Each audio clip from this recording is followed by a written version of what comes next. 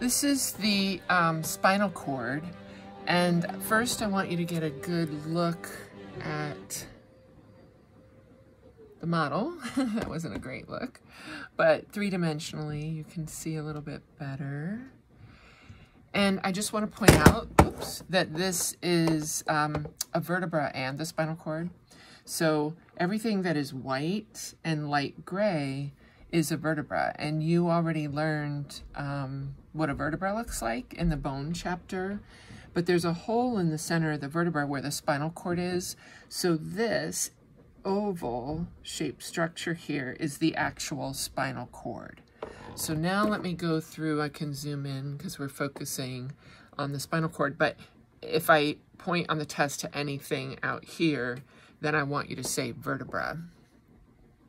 So the spinal cord is made up of gray matter and white matter, but on this model and on most models in anatomy, the gray matter is brown. It's colored brown, not gray. So this butterfly-shaped structure is the gray matter of the spinal cord, and then all of this around it that's a little off-white, but still we're going to call it white, is white matter.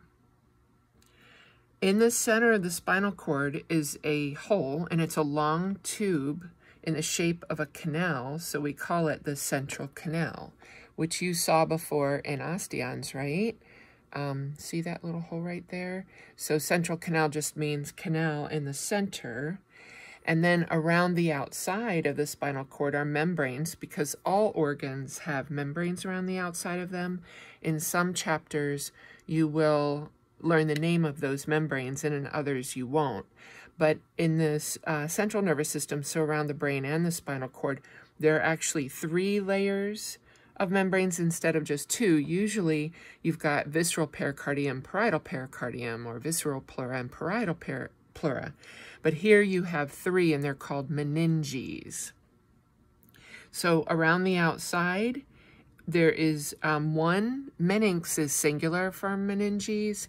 So there's one meninx attached to the surface of the spinal cord. So I'm going to follow it with my pencil all the way around. It's a white layer. And then there's a space. See, my pencil can fit into this space. And that space is between one meninx and the next. So if you look real closely, you could see 2 layers here of meninges. There's one that is interior and one that's exterior. So those are all called meninges. And then superficial to the meninges is a space that's filled with fat. And this fat here has blood vessels in the fat. So these blood vessels, I would ask you to label as well. That's in your lab manual, and they're just called blood vessels. But surrounding the blood vessels, all this fat tissue, remember the name for fat tissue is adipose tissue. And that's what you need to know about the vertebra.